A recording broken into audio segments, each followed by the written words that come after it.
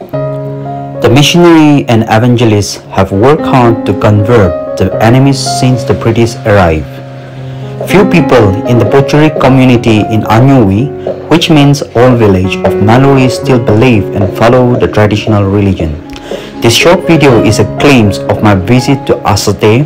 Asühte is a place where a collection of belongings of the dead persons with food grains and other items were kept by the family members with the belief that the dead person's spirit will lead in the afterlife. In this place called Asühte, one can see different kind of things which were kept by the deceased family members. The stick that you see here signifies the number of lovers the dead person had during his lifetime. Some sticks with cotton, some are with red pieces of clothes, and some without anything on the top. Stick with cotton signifies the number of lovers or girlfriend he had from other tribes. Stick with a piece of red clothes signified the number of girlfriends or lovers from his same tribe. And without anything on the stick signified girlfriends or lover from the same village. The enemies believed that the things that they gave here, which are the belongings of the loved ones who pass away, will be taken away by the dead person's spirit to the land of death. Even today, there are some few older folks who still hold on to the traditional religion in Pochuri area. The family members used to keep or hang different kind of belongings such as the skull of the animal, rice spear, baskets, food grains, clothing, and many other things.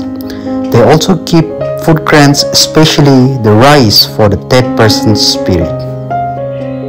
The family members keep various kinds of items in this place. I will also give you a glimpse of how the enemies offer food to the supreme pain in their homes. This is called mizaku in Pochuri dialect, which means spirit's plate.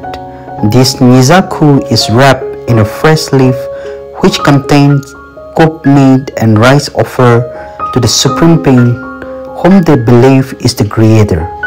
This mizaku is hung on the doors of those who follow the traditional religion. The enemies also use rice spear as one of their main foods, and this bamboo cup is used for drinking rice spear. These are also the traditional bamboo cups used for drinking water, but mostly these are used for drinking rice beer. This is a typical Naga kitchen, and the thing that you see here is a place where the tribal people dry or smoke the meat or other vegetables using the firewood. This earthen pot is for storing drinking water. This is one of the best ways to preserve fresh drinking water practiced by the indigenous people.